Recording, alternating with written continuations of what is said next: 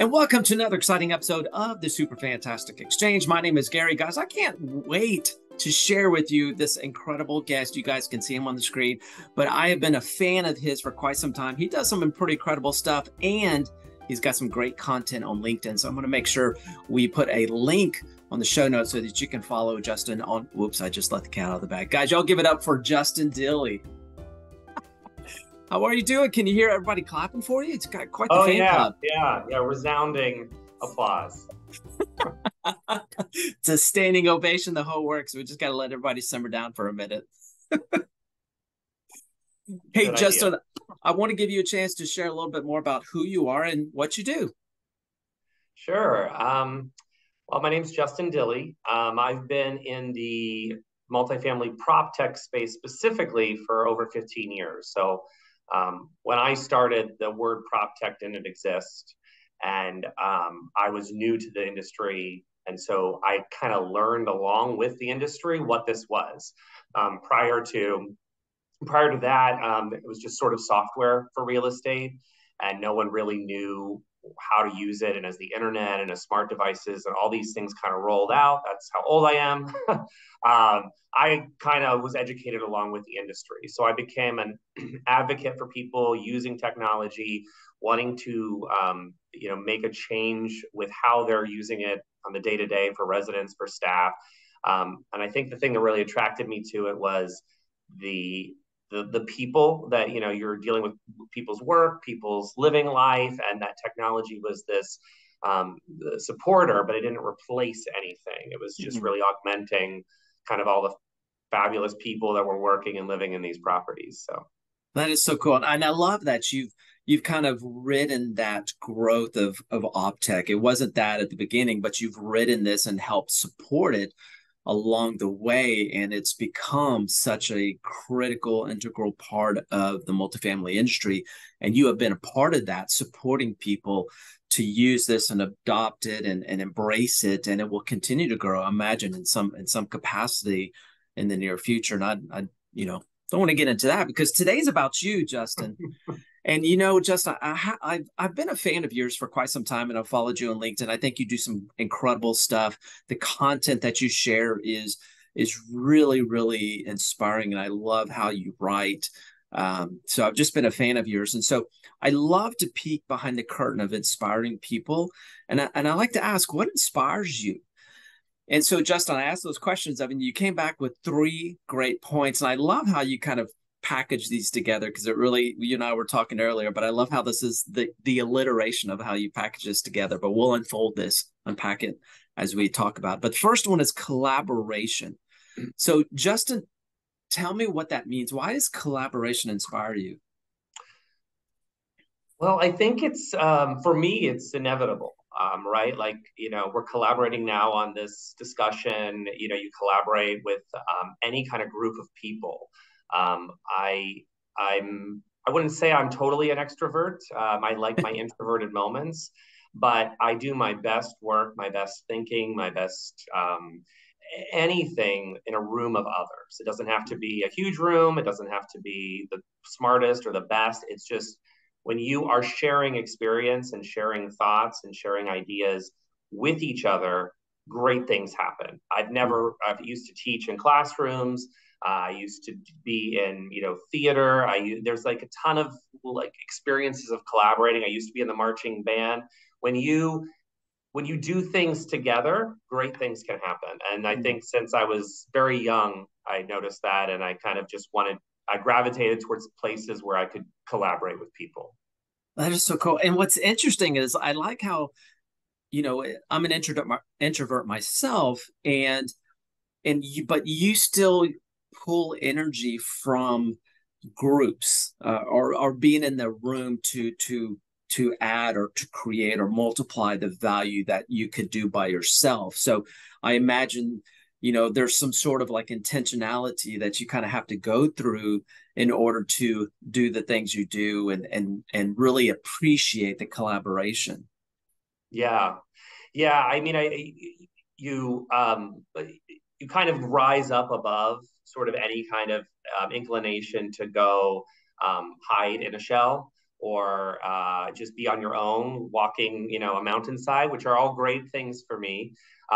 But when you know what's on the other side, when you've seen it, I'm Mm. much more excited about going into a room because I know what will happen at the end of that conversation, a meeting, anything. Yeah. And I imagine you walk into a room, and I've seen you walk into some virtual rooms, and you just add value to it. And so I love how you're able to inspire through overcoming this, kind of self obstacle, but you overcome that and you add value when you're collaborating. So I can see how that inspires you and other people at the same time. So thank you for that. Yeah.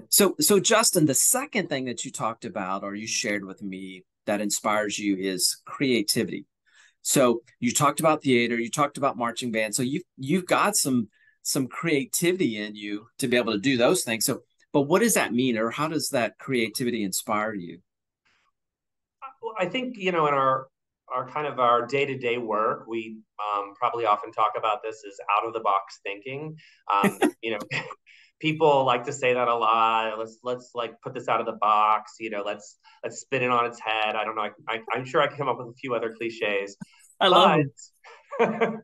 but I think that the exercise of doing that create the way of looking at something differently, Mm. um, is sort of what life's about. I think that any kind of journey, relationship, spirituality, physical, like it's about turning it over and, coming at it from a theater background and understanding that is that you never totally have the answer. You put a Mm. show up on Broadway, you do the play, but there's probably a better way to do it or a different way to do it the next time, or maybe there's a rewrite, or maybe it's a different casting choice. And so it's an evolutionary kind of thing, and creativity allows you to constantly evolve with the current climate, with people you're working with, all of that.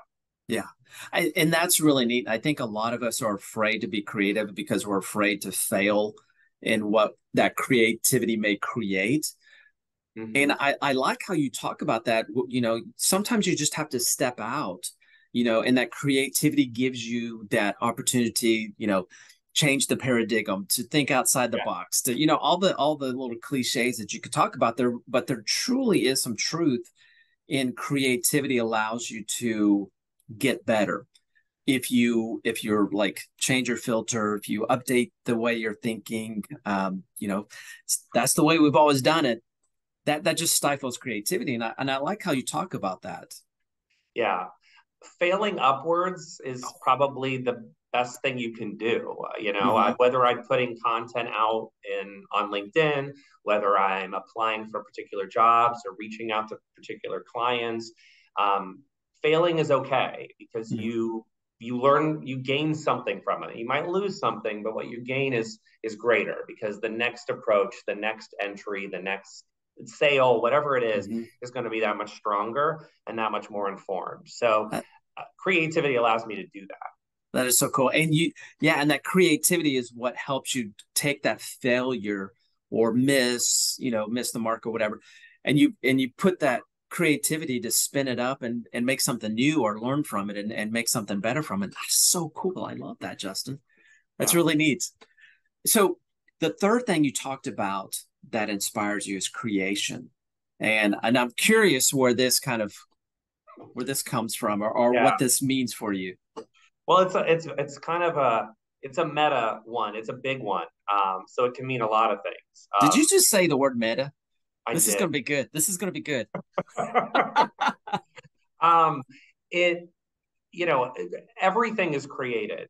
My first instinct was when I was thinking about things that inspire me.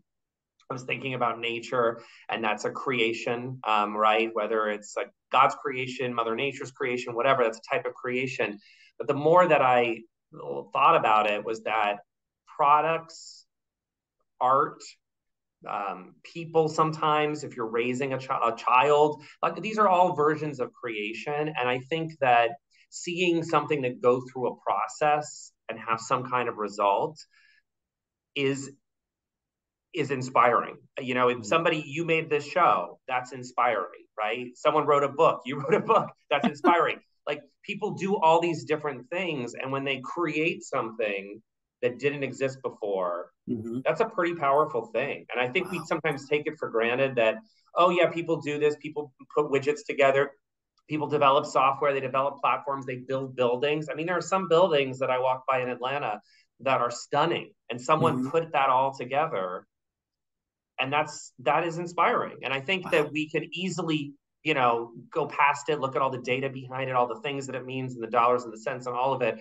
But at the end of the day, something is created, and I like to celebrate it when I recognize it. I don't always recognize it, but I do like to celebrate it. Yeah. And I think, Justin, what that kind of for me, what I kind of glean from that is awareness for you is pretty powerful, because a lot of us, like you said, we just take for granted for the things that are there, the things that are the buildings or a book or a podcast or whatever it may be. But all of those it's had to be created, and you get inspired from that because you have this awareness of these things, if you will. And that's a powerful kind of intentionality and authenticity within you, that you're like, man, there's some incredible things out there. Yeah, I had a theater company for a while in Boston that I ran, and the focus was Oh, the the focus was a process of performance, and the idea mm, was that we were focused on the development of getting to the final show, the final product, or whatever. And I believe that process is so important. It's in the sense that obviously there's different ways to do it. There's no one way, no one path, anything like that. But that all of this does take effort. All of mm. this takes collaboration. All of this takes creativity. Look at me circling back. It's Oh like my gosh, I didn't plan it, but I was waiting for this. it did. But it all comes together, and I think that's the thing: is the process of making something is fascinating, whatever Wow. that is. Yeah.